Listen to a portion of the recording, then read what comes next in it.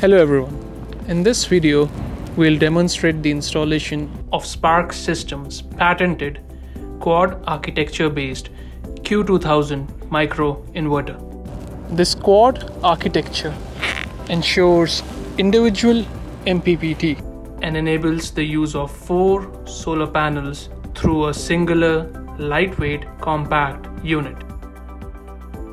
For PV panel installation, make sure that a skilled and qualified technician does the installation. For this particular site, we have PV panels mounted on aluminum frames.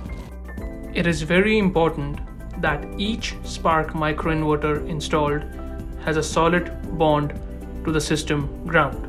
To ensure that, we offer weave-based grounding. Weaves allow use of metal teeth washer which can penetrate the anodized surface and make a solid contact between the underlying metal enclosure to the system ground. For the purpose of this installation, we are using M8 weave-based bolts to ensure that the anodized surface is penetrated deep enough and has a solid contact with the system ground.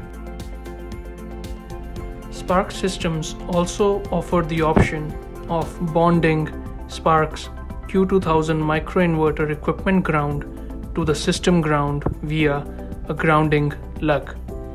Please use an appropriately sized equipment grounding conductor, also known as EGC, to connect the ground lug to the system ground.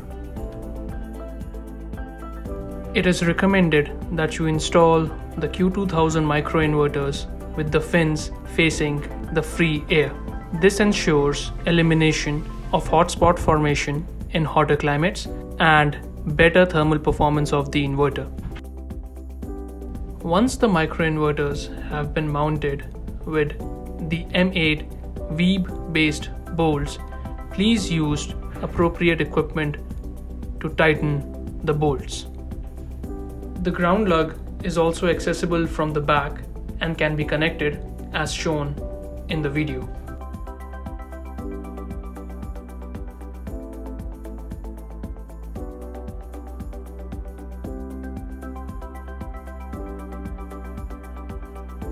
The grounding conductor should be connected to a weave-based clamp on the rack of the panels.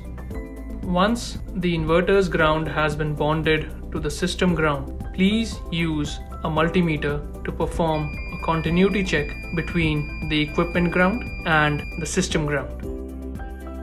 Once the inverters have been mounted, you can start connecting the PV panels. Please make sure that you hear a click sound when you connect the PV panel to the inverter.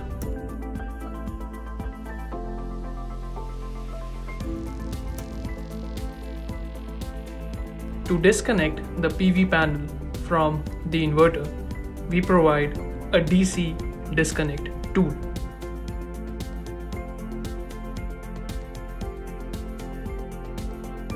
After connecting the PV panels to the inverter, please use Sparq's T5 AC cable to connect to the AC outlet of the inverter. The T5 AC cable should terminate into a junction box from where it can go into an AC distribution box or a transition box. To disconnect the AC cable, please use the AC disconnect tool provided by Sparq Systems. Once the site has been commissioned, please wait for 2 to 3 minutes and observe the status of the LEDs. The right power LED should be blinking green and the left Zigbee LED should be solid green.